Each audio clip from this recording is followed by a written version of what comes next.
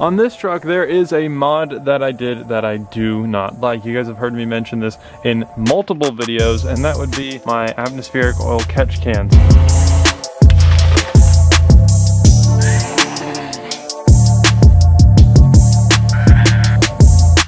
I'm not saying that it doesn't operate well. I'm sure it catches oil wonderfully. The filter, the whole atmospheric thing, how it lets it out. I cannot stand that. It smells terrible, gives me headaches when I'm driving, and I kind of didn't realize it would do that. Kind of silly on me not to realize. Also, the quality of the plug. So that is the plug right there. On the end of it is actually kind of messed up. In order to get a better version of this, I went to Mishimoto's website, and they had one, and it's falling off this thing.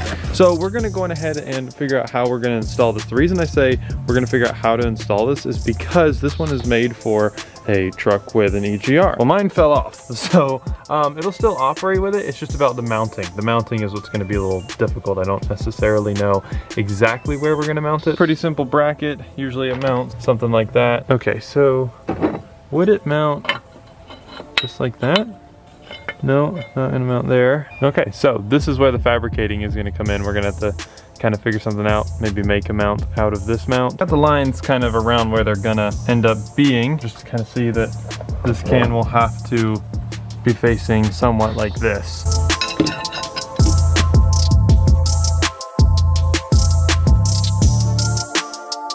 Okay, so now we can look at what heights it would be at.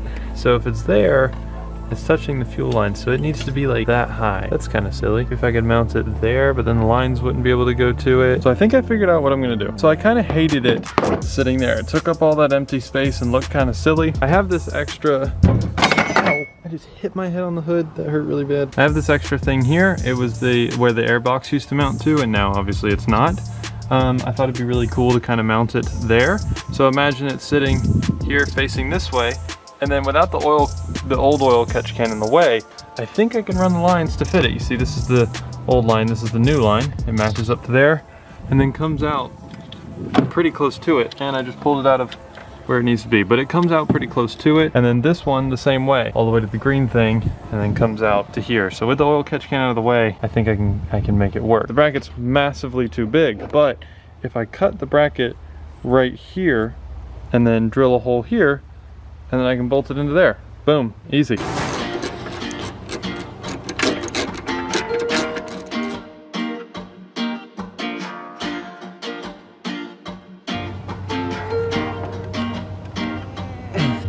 Ow!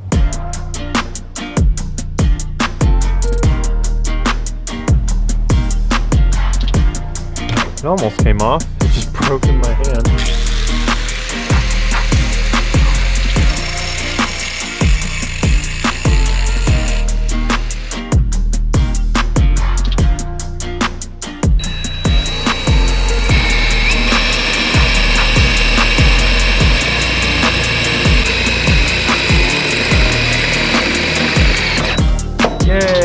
They call me Josh. And this will look a lot better whenever it's painted up and stuff, obviously. I'm gonna put y'all down so that I can rest the bolt in. Okay, that fits up pretty well. Okay, so with some adjusting, it doesn't touch the intake, and the tubes are kind of far away from it, so that's good. So here's the fittings right here. Pretty simple. We have an O-ring, keep the oil from coming out.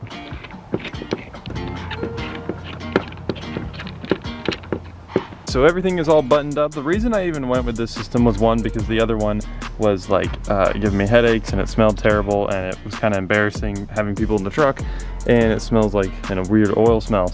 So that's why I wanted to get a new one, also because it was rubbing up on the air intake and looking really weird right here. So as you guys can see, I already like how this one is all tucked away and you don't really see it. So behind the air intake over here, and I was gonna paint it like I said, but my black paint, it's like weird, it would come out as like a dust. It was really weird, so I'm gonna need to go get new black paint. So I'll just take the thing off and repaint it later on. But you see the lines ran up to it just fine, no issues. And so, you know, they run down to here and then over, oh, I mean, I might just tuck that up a little bit. And then they run under there under there and then to the air intake. So this system is a baffled oil catch can or oil separator, whatever you want to call it. So it's going to keep the oil from getting into the air intake. It does the same exact job as the old one. It's just that it catches the oil. It doesn't let it go into the atmosphere. So it fixes that terrible smelling problem and all that. So much better. I like the look a lot more. Just tucked away, not something I want to draw too much attention to. And yeah, it gives me more space right here, so I'm very happy with it. Let me know what you guys think. I know we kind of Jimmy rigged it a little bit, made it work for our needs instead of how the manufacturer would have wanted us to do it, but that's okay. So, no major leaks that I can see. And everything seems to be running fine. Awesome. Also, if you guys have watched the recent saga of just going through all the issues with the truck, it is so nice to see no major lights on there. The 2 red lights you're seeing are the seatbelt lights. No issues with the truck.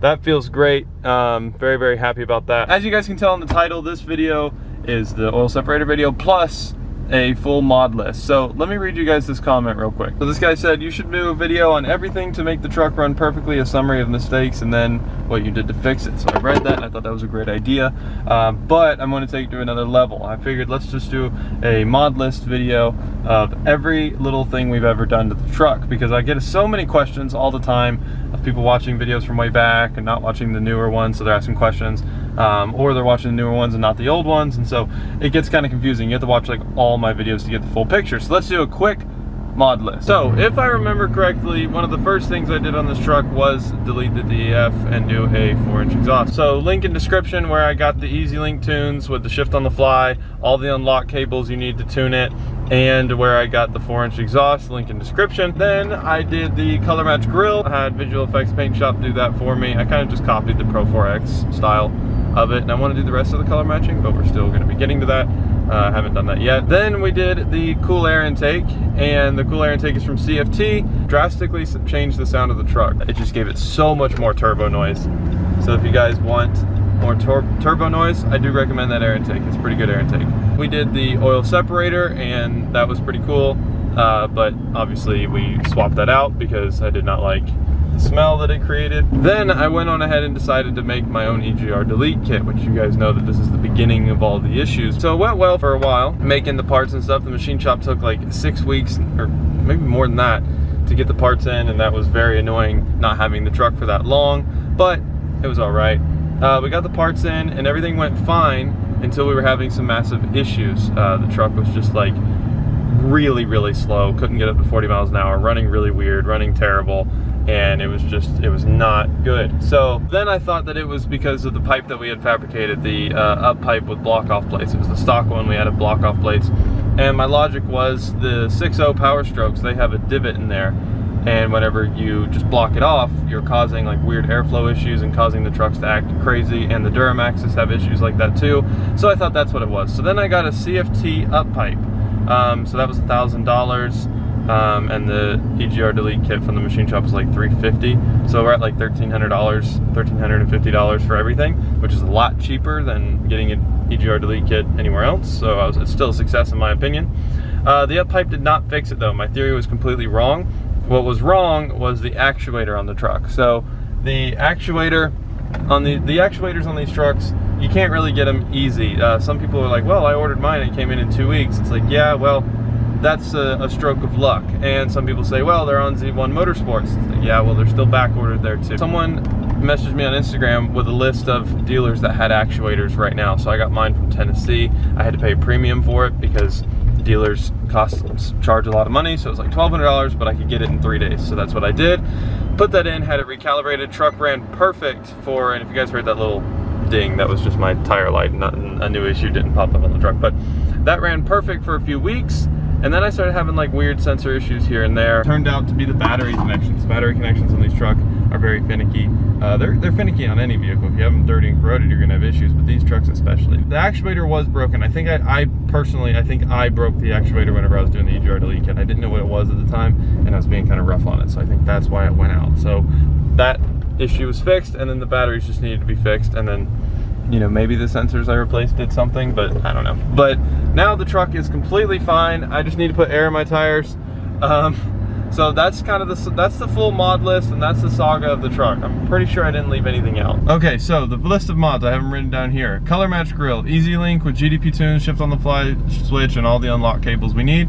4-inch straight pipe exhaust, CFT illusion purple cool air intake, CFT illusion purple catch can, which we just replaced with a Mishimoto catch can, CFT up pipe, custom EGR delete that the machine shop did, and then the underglow, which the underglow doesn't like work like ever. But pretty much everything, guys. That is the full rundown of the truck, mod list wise. I know a lot of you guys were kind of wondering. Everything that I just mentioned, there's a link in the description for below if you guys want to get it yourself, except for the EGR delete, because that was custom. The next few things on the truck I want to do, I definitely want to reflash the tunes. You know, the GDP tunes are just not that great. There's better out there. Out of Canada is where you can get good tunes to these trucks apparently. So I'm looking into that. But really, guys, the next few videos you're gonna see are gonna be about, unless we go off-roading in the truck or whatever, but the next few videos you're gonna see are gonna be about the 240. So we're putting the engine, the finishing touches on the, engine itself. Waiting for the oil feed tube to come in, then we'll put the oil pan on. Once we do that, the flywheel and the transmission adapter is in my house, so once we have that, we can go ahead and move on to actually putting the transmission on the engine, which will be a really big thing.